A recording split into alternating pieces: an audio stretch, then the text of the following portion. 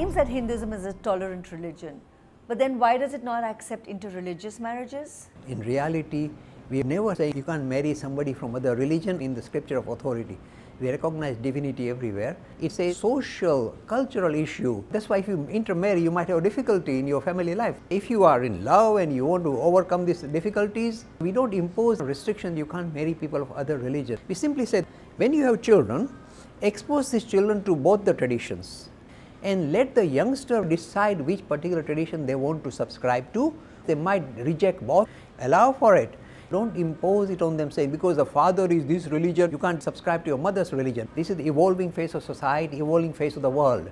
We will continue to intermarry. Because if you have cultural differences, you may struggle. Married life is difficult. You have to readjust with the other person from a different cultural background, different social grouping.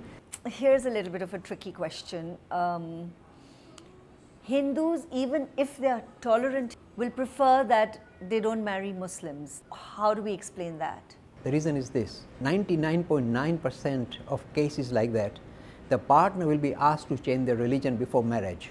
They'll insist that you give up your religion, adopt our religion, otherwise we will not marry you. We are pluralists. Why should you ask a youngster to give up their religion because they are falling in love with people of other religion? First issue is they will force that. And the second issue is the children are automatically Muslims. So that is why even open-minded liberal Hindus will forbid the youngsters to marry somebody from the other religion if they are going to put in this kind of restrictions.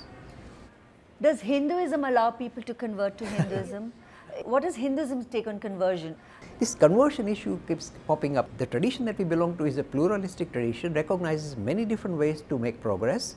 It says, do not ask somebody to convert. Whatever tradition you belong to is a good tradition, carry on and we'll meet up at the destination. But having said that, I read you cannot really convert to becoming a Hindu. You're born a Hindu, you follow certain principles, you're a Hindu. There were issues when some Hindus converted to another religion, and when they tried to come back to their tradition, the Brahmin priest said, you cannot come back to Hinduism because you already embrace another tradition. Our priest said, no, because written in the Shastras, the scripture of lower authority, you have to be born a Hindu, you can't convert. However, at the end of the day, if somebody is really drawn to the Hindu faith, there's no question of conversion, but that person can start following Hindu beliefs and practices and become, a Hindu.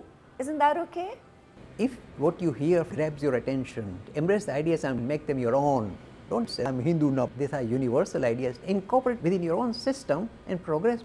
We talk about interreligious marriages, but there's another kind of marriage that is becoming extremely popular in today's day and age, and this is homosexual or gay marriages.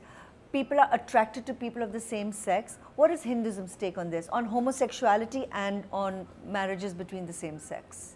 Nowadays, they are doing statistical surveys saying that roughly 5 to 10% of the world population is attracted to the same gender. What is the Hindu take? This is not a new phenomena.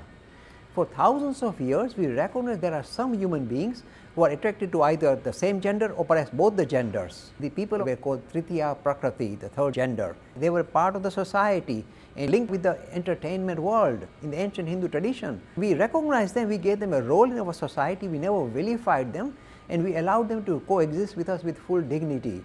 Because we inherited the English legal system, we made the issue a criminal offense in India. England has moved away, but we were hanging on to this Victorian values imposed on us by the outsiders, and we've given up our own broad vision that we had possessed for thousands of years.